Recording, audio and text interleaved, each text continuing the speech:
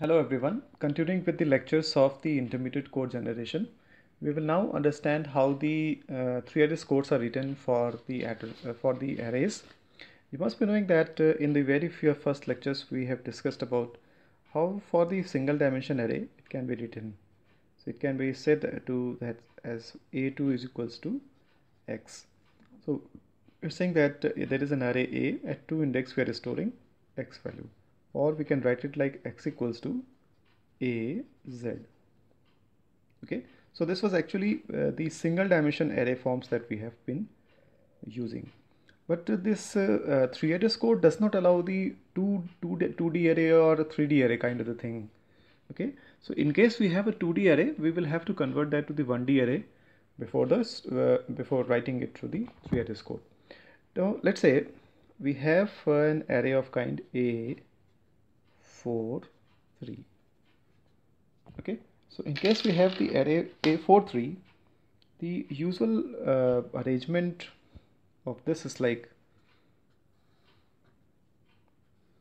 in the form of the index. It is 0 0 index, it is 0 1 index, 4 rows and 3 columns, 0 2, after this first row, 0 column, first row, first column, first row, second column, second row, 0 column, second row, first column, second row, second column, third row, 0 column, third row, first column, third row and second column. Fine. So in the storage process, what is done? It is treated as the single dimension array. So first 0 0 is stored, then 0 1 is stored, then 0 2 is stored, then 1 0. So all the elements of the first row, then all the elements of second row, then all the elements of third row and all the elements of the fourth row. So 1 0 1 1 element, 1 2 element, then 2 0 element, 2 1 element, 2 2 element, and then 3 0 element, 3 1 element and 3 2 element. So this is actually treated as a single dimension array. Okay, so in case we have been given some array of kind, let's say a equals to a y z. So a is the array, y is actually the first dimension and z is denoting the second dimension, and finally we have to store the value of a y z to x. In case this array is of size, let's say 10 cross 20, so there will be 10 rows and 20 columns. Okay, and the index starts from 0. Okay, now if index starts from 0, that means if we are referring to a3 4, it means that this is the fourth row and this is the fifth column. Okay, so just because it is starting, let's say for example, if you are referring to 0 2, it means that this is the first row and the third column.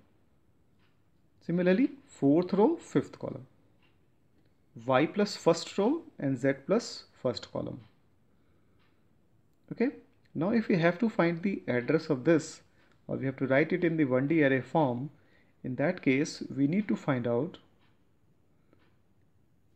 which element in this one dimensional form the particular element a y z is. Just to find that, we first find out how many rows or how many elements in the rows are there. Okay, so if we are going to the yth row, in fact we are going to y plus first row. Okay, so before going to the y plus first row, there will be y rows that we have already stored. So the number of elements up to y rows will be y into elements in one column. Okay, let's say we have to go to this row. So before going to this row, we have two rows. In every two row there are 3 elements.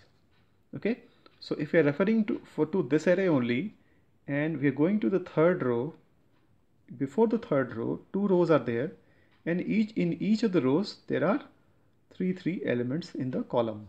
1 2 3 element in this column, 1 2 3 element in this column. Similarly, if you are referring to this array which is of size 10 cross 20, in each of the column there will be 20 elements, and in y rows the total number of elements will be y into 20. So we have stored that in some t1, let's say. Now after this, in the y plus first row, I have to go to this column Z. Okay, so this will be T2 equals to this T1 plus this Z. Okay, if we have to refer to this row, if you have to refer to, let's say, this element, so this is 2 and 2 is added from here, so 1 2, so this will be the address of this element. Now after this we have to find out if every element requires, let's say, 8 byte for storage. So in fact we have to go to those many bytes further. Okay, means 8 byte for this element, then 8 byte for this element, 8 byte for this element, and so on and so forth.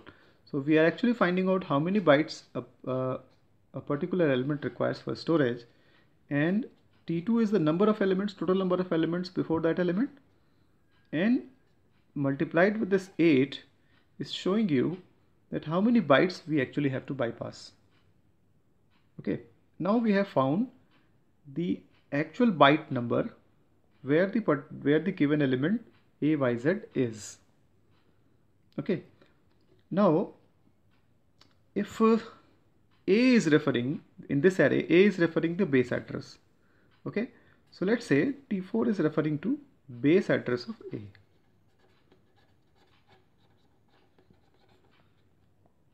Now if we have the base address of A, then I have to go in the array A T4 at the position T3, whichever element is there, we have to store that in X. Okay, so we have the base address of A stored in T4, and then at T3, it means it is actually a kind of thing that T4 plus T3 is being done. But let's say we are referring to the single dimension array. In the single dimension array, T3 is referring to how many bytes we have actually passed. Okay, so T4 under bracket T3, we have found the total number of elements up to T3, and then this value is stored in X. So this way the 2D array are represented. So what we have done here, we have just look back what we have actually done here. We have first computed the total number of elements before the given row.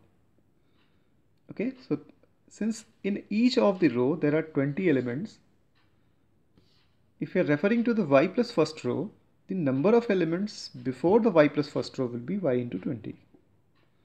We have stored that in T1. After that, we have to refer to z element, z plus first element. Okay, so what we are actually doing that if we add 0 to this is referring to a y 0 element. Okay, and if we have to refer to the zth element, that will be, it will be a y z. It means added z to this. So T1 added with z is stored in T2. Now the total number of elements are T2 up to this. Okay, now if every element requires 8 bytes for storage, then the total bytes that we have to go further is T2 multiplied with 8.